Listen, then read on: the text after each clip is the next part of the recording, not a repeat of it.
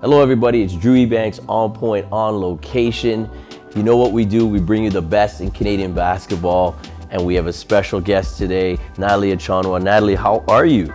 I'm good. I'm glad to be home for these couple of days, and it's always great to see familiar faces and be with you guys here at On Point. What is it like playing in the WNBA? I mean, you're playing against and with the best in the world. It's really just an honor for me to put on a jersey every time. It doesn't matter what jersey I'm really putting on. I love the fact that I can put a ball in a hoop for a living. And really just fortunate enough that I'm physically able to play the game of basketball.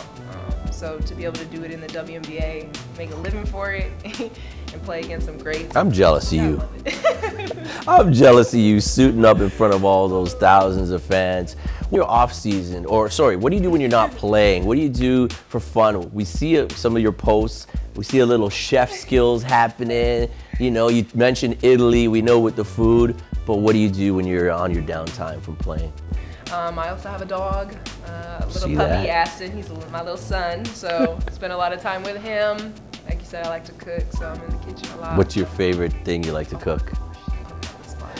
I did make a bomb lasagna the other day. I saw that. So like 2 by 1 I saw that. I saw the oven. You were like, hey, check it out. You opened it up. It looked good. It was actually pretty good. I ate it the whole week. But yeah, I just like to spend my time really in the house because I'm on the road so much. Right. So I'm pretty much a homebody, like to spend time with my family and really just kick it.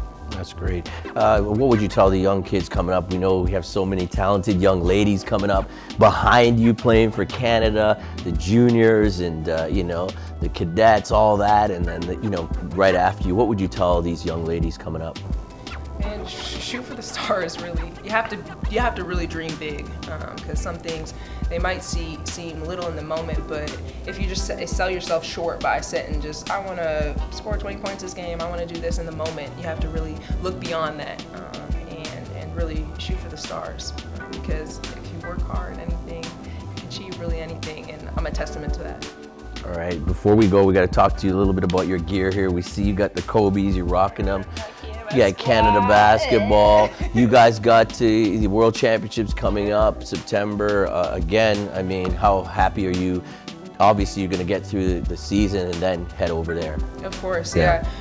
Canada is embedded in who I am.